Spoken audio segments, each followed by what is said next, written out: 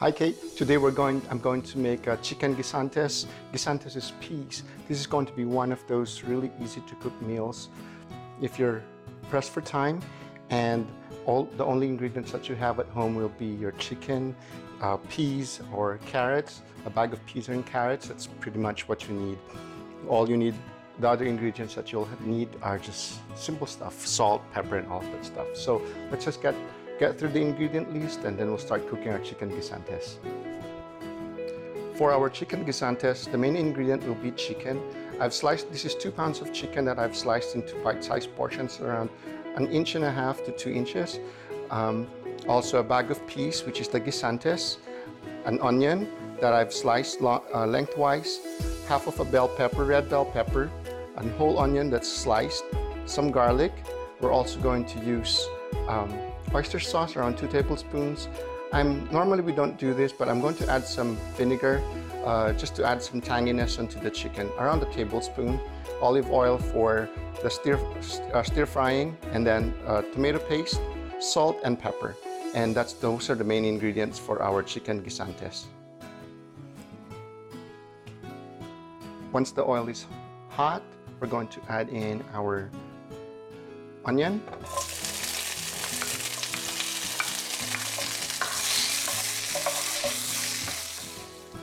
When the onions are turning to be soft, I'm going to add in the garlic. I'm going to saute that for around 30 seconds, and then we're going to add in our chicken.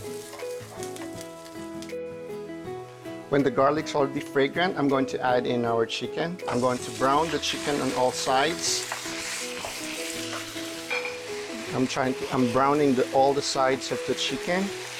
So just a few minutes just to brown it. Once you get this kind of color, we're almost there. You'll be ready to go on with the next step.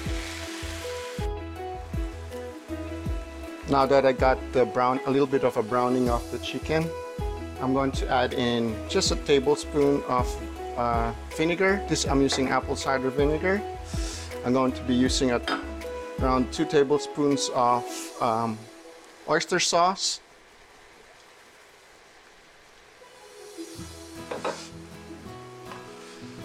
Some pepper,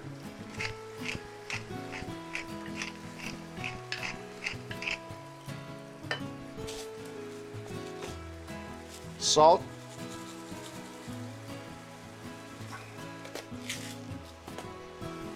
I'm going to stir that, mix that in well, and then I'm going to, I also forgot that I was going to add in powdered chicken.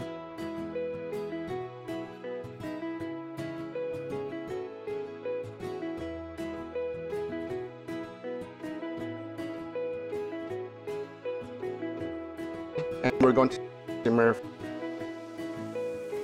Cover it. We're also going to add in our chopped tomatoes. We're going to let it stew with the chicken. So I've added in a 6-ounce can of tomato paste in addition with the sliced tomatoes, and we're going to let this cook for around 30 minutes or until the chicken becomes tender or cooked. Okay, we're just covering that up and just let it simmer. So when the chicken's been cooking for 30 minutes or the chicken's cooked, we're going to put a cup or a cup and a half of the peas. We're also going to add our bell pepper, and we'll cook that for around 3 to 4 minutes. It's still frozen. There you go. And season it with salt and pepper later on. Okay.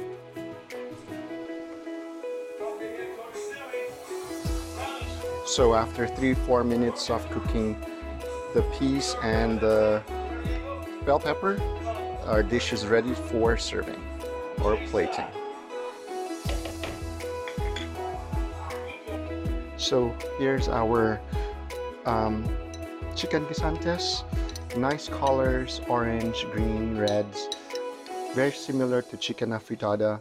But the only thing different here will be it doesn't have any other ingredients like carrots and potatoes and